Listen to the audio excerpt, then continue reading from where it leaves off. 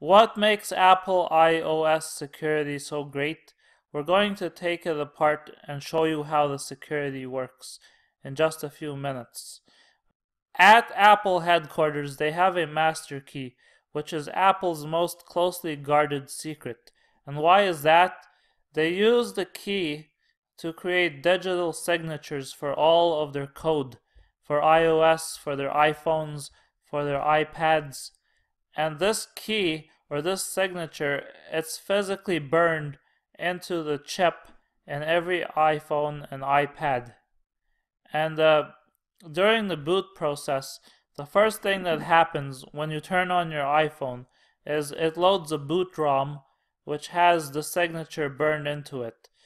And the boot ROM checks the signature on the iBoot, which is the second process in the boot process. If the signatures match, the boot ROM allows the iBoot to load the code. And then the iBoot loads the iOS, which is the operating system that runs on the phone. And iBoot checks the signature on iOS. If the signatures match, it allows the iOS code to run. If anything in this process fails, the user is instructed to plug their iPhone back into their laptop and load software all over again, making the phone or the iPad like it came from the factory. During a software upgrade, a similar process happens. All iOS software upgrades come from the Apple server. So on every phone, there are some cryptographic secrets, and there's also an ECID, which is a unique serial number for every phone and iPad. These get sent to the server, and the server responds with a signed copy of the code along with the return of the secrets and the ECID. So the phone knows that it's receiving an authentic piece of Apple software and not something that was intercepted by hackers. With that out of the way, if we look at the cryptographic components of the phone, the first thing that we have is the processor.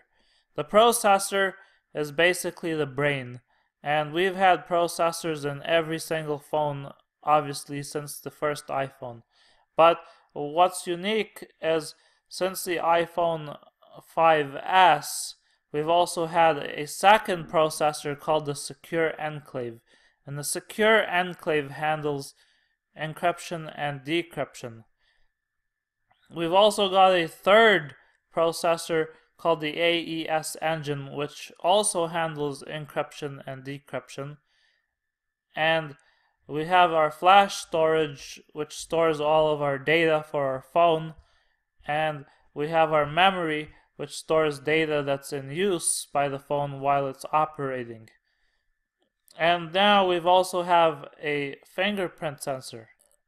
So the Secure Enclave needs space in the RAM where it can do its operations, but it needs to keep that RAM encrypted. How does it do that? Well, first of all, when the phone is manufactured, a Secure Enclave has what's called a UID, which is a unique ID. It's unique to every phone, and Apple claims to not know what it is, but it's burned into the Secure Enclave during manufacturing. And that UID is used to generate a key, and that key goes to the memory, and a portion of the memory on the phone is encrypted at start every time the phone boots. Now, if we look at how the iPhone manages fingerprints through the fingerprint sensor, it gets a little more interesting.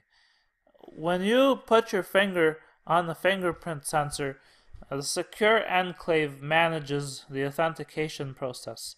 But fingerprint data first goes to the processor, and the processor passes that data on to the Secure Enclave. Now, if we zoom into the Secure Enclave, what's going on here is when you first register a fingerprint with Touch ID, the Secure Enclave takes your fingerprint and converts it into a mathematical signature. A bunch of zeros and ones, basically. The fingerprint itself is discarded. So the next time you try to sign in with a fingerprint on Touch ID, the new fingerprint is received by the Secure Enclave, and it's also converted into a mathematical signature. The new fingerprint is discarded, and the two signatures are compared. Because they're mathematical signatures, two different fingerprints could have the same signature. So there's a 1 in 50,000 chance that a wrong fingerprint will have the correct signature and unlock your phone. That's why Apple only allows you 5 attempts with a Touch ID before asking you for a passcode. The process of generating signatures from fingerprints is known as subdermal ridge flow angle mapping, and Apple has a patent. Now, if we go back, so the processor itself does not handle encrypted data.